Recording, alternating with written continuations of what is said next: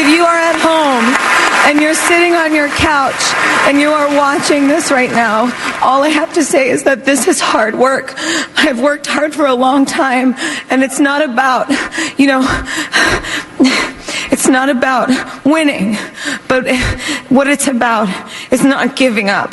If you have a dream, fight for it. There's a discipline for passion, and it's not about how many times you get rejected or but you fall down or you're beaten up. It's about how many times you stand up and are brave and you keep on going. Thank you. How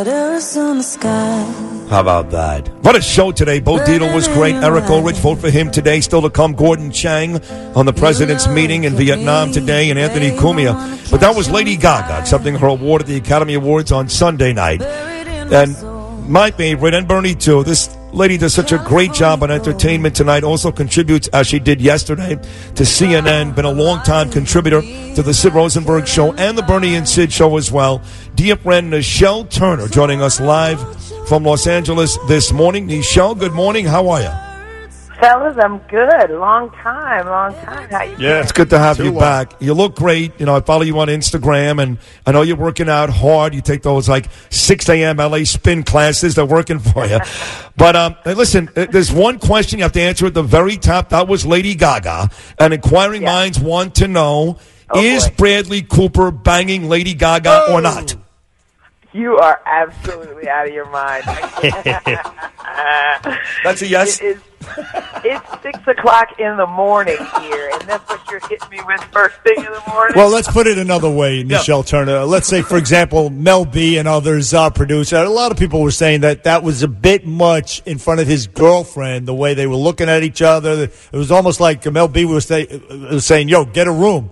Well, here's what I will say. Yeah. You know that his girlfriend is not a black woman, because I wouldn't have got that's funny. On that stage and sat in between them. I will acknowledge that's hilarious. That's fine. She's a beautiful girl, his girlfriend, but they did look a little cozy. That's all we're saying. I don't know. Yeah, she would have said, I'm off the deep end, and that would have been it. But no, listen, their chemistry is undeniable. I think everybody, in America is saying, I think I'm pregnant now after that. Because it was a lot. And it was gorgeous, and they really do have affection for each other. I think that it makes the theater, and I think that they know exactly what they're doing to get everybody talking and everybody's tongues wagging and what is it and what's going on. And I think it's carefully orchestrated and perfectly orchestrated. Absolutely, Nischelle Turner. Listen, you being an entertainment reporter, the Oscars is your Super Bowl, and the ratings were up. The ratings were up this year. Last year, of course, was the lowest ever. I believe it was Jimmy Kimmel, but the ratings were up. However, a lot of people say, I don't know, they were still the second lowest ratings ever. And they didn't have a host. No one is going to be satisfied with the Oscars. It's just what it is. It's a thankless job. That's why it's hard to find a host, because the day after, no one's ever satisfied with the show. It's always going to be too long. It's always going to be too much. It's always going to be too pretentious, and we're always going to continue to watch. That's fair. The ratings are down, overall, because I think there's just a lot of other things that people can consume and watch, and so when you have a huge choice of a lot of other things, then your ratings for your big shows are going to continuously go down. Now, they did go up this year without a host, so now people are saying, maybe we'll continue to do that. I think that the show set a great tone at the beginning with Tina Fey, Amy Poehler, and Maya Rudolph. I heard so many people saying, we wish they just would have hosted, and in essence, they kind of did, because what the host usually does is a monologue at the top and then kind of play traffic cop through the rest of it, and they did the big monologue at the top.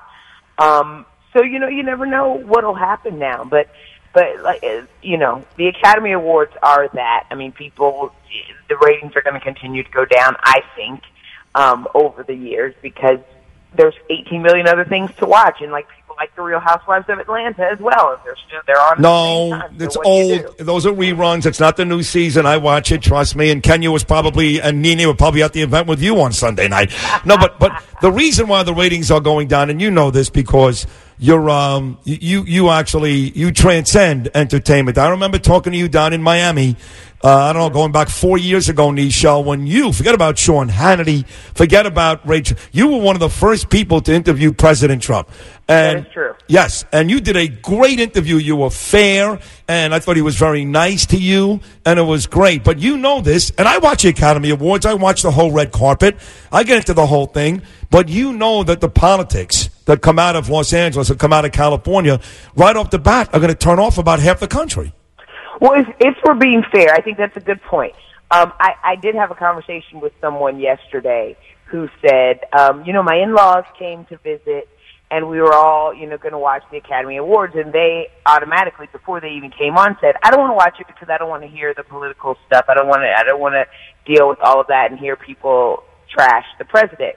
Well, I get that that's the narrative going in because people think that's what they're going to get out of Hollywood. But if you watch the show, you didn't get that. You got one quip from Maya Rudolph at the beginning, which, she said, and Mexico is not going to pay for the wall. That's really all you got. Oh, Spike Lee. Spike Lee also. Javier Bardem. Yeah, and Javier Bardem. Hold on. Yeah. Let's have this conversation because Spike did not mention the president. What he said was, let's vote in 2020.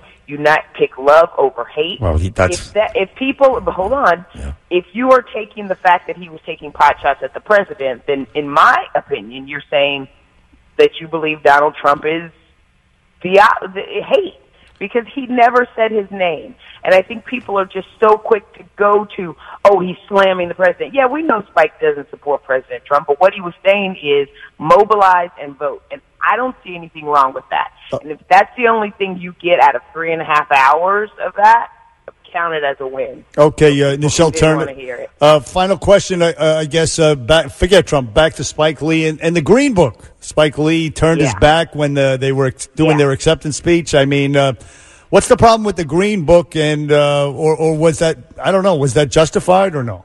Have you seen the movie? Have you guys? I saw it. Yes, I saw it. It was fantastic. Okay, so you thought it was fantastic. There is a huge number of people who, not that they didn't think the movie was pleasant, but what they thought they got was an after-school special version of a movie about race relations and the Green Book. Because if you know what it was a guide that was created and developed starting back in the 40s by Victor Hugo Green, and it was really the African American's guide to traveling, because in those days, so many black people were turned away at hotels, at restaurants, at rest stops. And so what he did was develop a guide for black people to be able to navigate through the country when they travel, places where they could go, places where they would be served, places where they would be stopped, so there wouldn't be any problems. That's what the Green Book was. So if you saw that movie, what people felt like they got was a watered-down version of what it really was, and what they got was this love story between two people, a black man and a white man, and again, they got a white savior film. So there was really a feeling of this really wasn't the way that it happened. Don Shirley's family was never was never given their version of it. It was all from the view of Tony Lip's character, and all from that angle. And people feel like in Hollywood, that's what they always get, whether you're talking about The Help or Driving Miss Daisy or The Blind Side. They get the white protagonist character who saves the black folks. And that, in essence, was what was the problem. I think Spike felt that too. He felt like, again, he lost again to another driving movie because, of course, we know he lost to Driving Miss Daisy from over Malcolm X back in the day. And he was, he was unhappy about it. And there has been an uneasy feeling throughout this process. There's been apologies for this film. Mahershala Ali apologized because he never, consulted with Don Shirley's family. He didn't know that they were there to do that. He said Viggo Mortensen dropped the N-bomb at a panel discussion in L.A. talking about the film. So there's been a lot of issues with it. No, there's no doubt. Listen, you just did a great job of explaining it. Now, we live in New York. We know Spike. We think he's a jerk anyway, to be honest. He's a brilliant guy and a great director, but we don't like him. He's a lot. I'll say that. But you were great. You look great. I watched the red carpet, which is my favorite part. Once the awards start from me, Nischelle, that becomes anticlimactic. I like the red carpet. But you were great on CNN yesterday, Entertainment Tonight, and we love when you come on this program. You were great this morning. Thank you so much. Thank you guys for having me always. I appreciate you. All right, All the sweetheart. best, We love you Nischelle. too. Nischelle Turner, Entertainment Tonight, and CNN.